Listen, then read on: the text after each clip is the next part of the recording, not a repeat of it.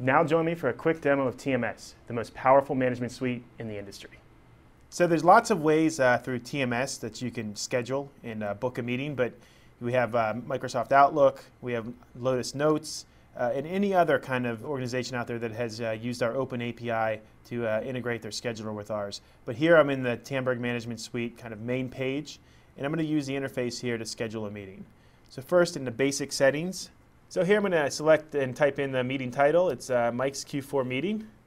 And then right underneath, I have the capability to select if I want this meeting to automatically connect, meaning that TMS will initiate calls out to all the participants, or if I want the participants to be able to call in manually.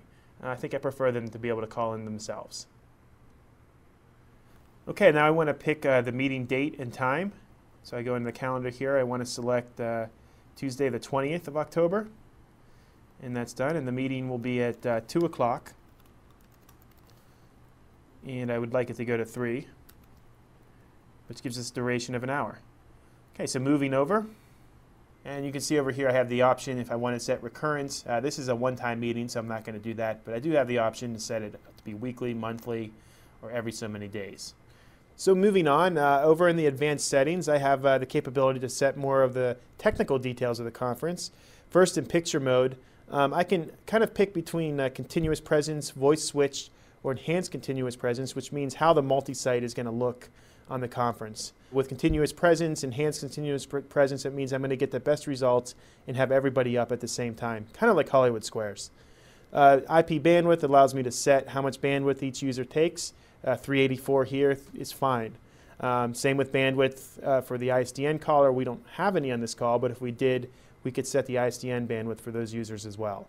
And then, of course, security is always a concern with a lot of our customers, and it gives us the option here to select absolute security, I don't want it, or if possible. So we'll stay with if possible here for our conference.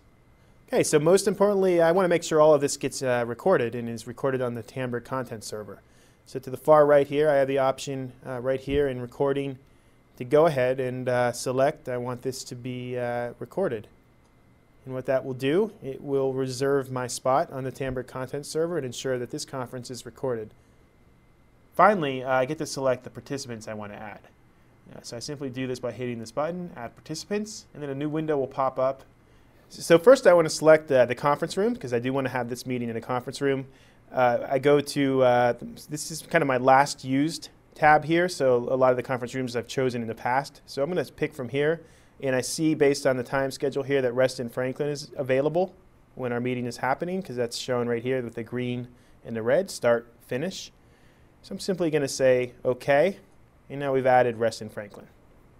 So next, after we've selected our conference room, you may or may not want to have a multi-point control unit or an MCU, but I've gone to the MCU tab and it shows the different options I have here within the MCUs.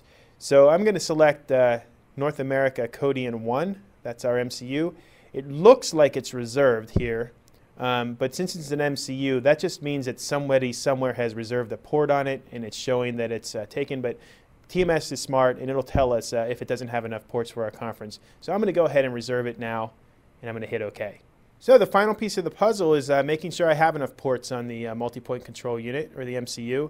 And I have two choices. I can go through and I can pick everyone's name out of the directory, which is certainly a viable option, or I can set up just a number of users I know that are going to call into this meeting. So my meeting's for 5 people.